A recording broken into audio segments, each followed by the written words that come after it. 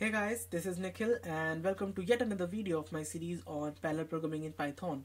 So in the last three videos we saw how we can share the data between multiple processes in Python, and now we are going to take a look at some other aspect related to multiprocessing, which is communication between the processes. So first of all, we need to understand that there is a difference between sharing the data and communication.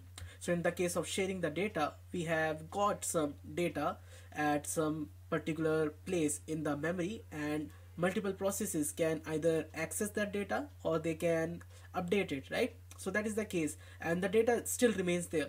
But in the case of communication, the concepts are a bit different.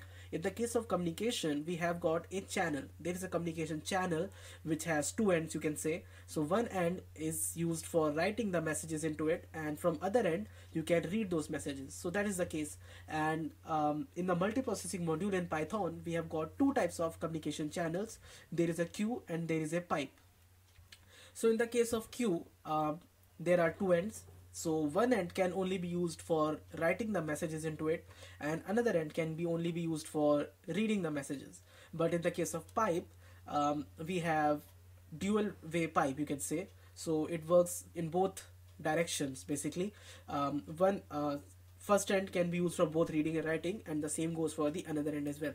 So this is the basic difference, and this is how these two work. So now we are gonna take them one by one and see some example to understand how do we implement them actually in the Python programming language using the multiprocessing module.